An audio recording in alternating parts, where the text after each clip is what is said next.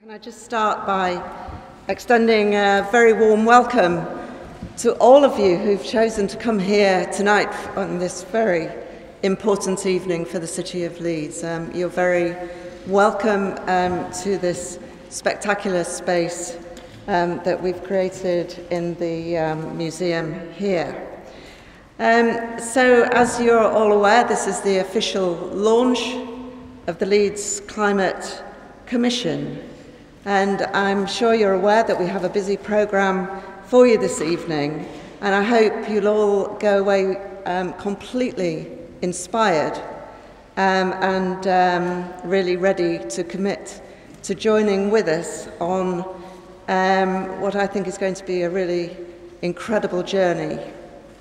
One that I have to say that people from around the region, around the country, and actually on an international stage are looking at very closely. I'm going to introduce the speakers to you in a little while, but I do just want to say a few words on behalf of Leeds City Council, and particularly I hope to convey a very strong message from the Council about why we are so excited to be a key partner in the Commission going forward. I think all of us can say that we've never really lived through times quite like this, and looking back over only just a few months, you really couldn't have written some of the things that have happened. But I think many of us are here tonight convinced that climate change is happening, and the terrible pictures that we're seeing on our screens at the moment in the Caribbean only add to the distress that we feel in terms of the impact on so many people around the globe. It's a classic wicked problem, if you like. It's complex, systemic, with lots of elements, and not something that any of us can tackle alone by ourselves. And I just want to quote Professor Chris Huxham, an academic from Cllr University, who coined the phrase collaborative advantage. Collaborative advantage, she said, will be achieved when something unusually creative is produced. Perhaps an objective is met that no organisation could have produced on its own, and when each organisation, through the collaboration, is able to achieve its own objectives better than it could alone. In some cases, it should also be possible to achieve some higher level objectives for society as a whole, rather than just the participating organisations. So I think it's that collaborative advantage that we're all here to learn about tonight. Not only are we making things better for our own organisations, but actually we're here to contribute to the greater good, not only of our own communities, but also on a far wider scale across the planet. There are so many of us looking for solutions to the problems that we face. Definitely sustainable development territory in its truest terms. And collaboration is, of course, at the heart of everything we're trying to do in Leeds. And I hope many of you are aware of the work that we're doing to make Leeds a truly compassionate city. Leeds is a great, resilient city with fantastic people, and we are determined that Leeds will be the best place it possibly can be.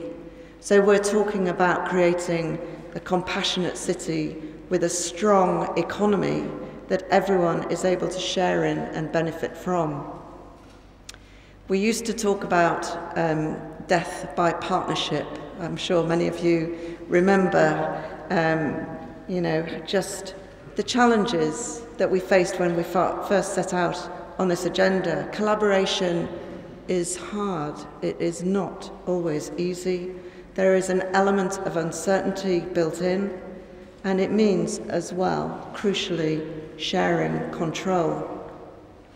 It depends on willing collaborators who all want the same or complementary outcomes, and sometimes we find mismatched heroes all setting out on a journey together. So if we start by recognising it isn't going to be easy, I think we all know that if tackling climate change was easy, we would be much further down the track than we are today. But we know the benefit is worth the effort we are all going to have to put together. We have a long and strong track record of working with city stakeholders on climate change, on sustainable development. And before this initiative was launched a few years ago, we had the designation of Environment City, one that was only given, I think, to 4 cities across the UK. And I was very privileged to chair Environment City for a number of years. But I was delighted when the University of Leeds set out with the study in 2011-12 to really look at how we could make a strategic business case for investment and commercialisation of low-carbon projects. This became known, as many of you will know, as the Leeds Mini-Stern, following Lord Stern's national report, which concluded that the benefits of strong early action on climate change outweigh the cost. A lot of projects were stimulated as a result, and we are still working through some of those today. I think we all know that more needs to be done, and I'm delighted to be here today at the launch of the Leeds Climate Commission as a result of the discussions that followed from some of this earlier work. So the purpose of the Commission will be to promote leadership in the city on climate change, encouraging stakeholders to take effective action now while maintaining a longer-term perspective. I really believe the Commission will provide the authoritative, independent advice on the most effective steps required to meet the city's carbon reduction targets. And I hope you all realise just how ambitious we are in Leeds around those targets. We need all of that evidence to inform policies and actions to make sure that we get local stakeholders and decision makers taking the necessary actions. We also expect the Commission to advise on the assessment of climate-related risks and adaptation opportunities in the city and on progress towards climate resilience. So, a bit of a tall order, but we're expecting the Leeds Climate Commission to provide the solid evidence base for the city on the best way that all of us can respond to the challenges that we face. The Commission will report to the city, and the Council will respond to its recommendations and encourage others to do likewise. We are very fortunate in Leeds to have the University of Leeds and Leeds Beckett University, who are recognised world leaders in this field.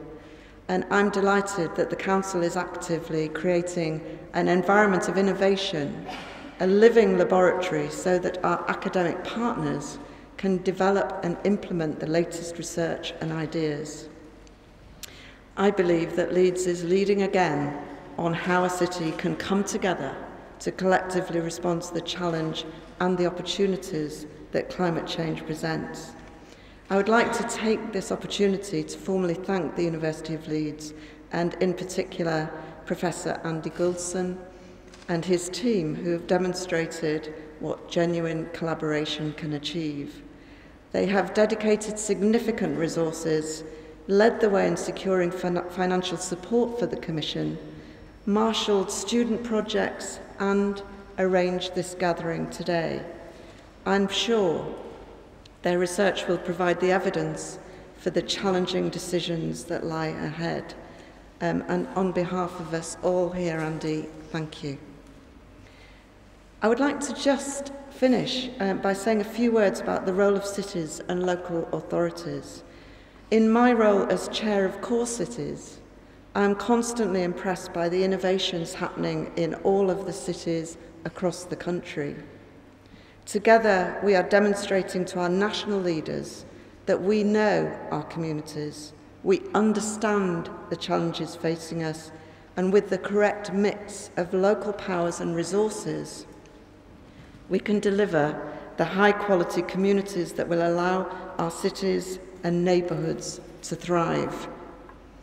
Our energy system is changing from a centralised system to one where local technologies are becoming more important. Local authorities are playing a more prominent role in local energy.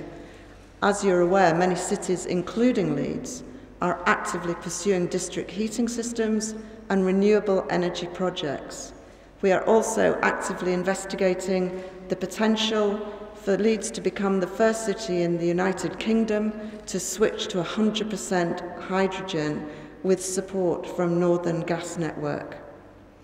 Local authorities and other city partners have a crucial role to play in the future of energy through our role as trusted local leaders, energy procurers, asset and vehicle fleet owners, stimulating regeneration, guiding the planning of new development, housing providers, and managing local highways. So I would urge all of the city and local authority representatives here this evening to join Leeds in the network of cities coming together to prove that we have the ability to make the change we need to change. And I believe cities have a major role to play in the climate change agenda.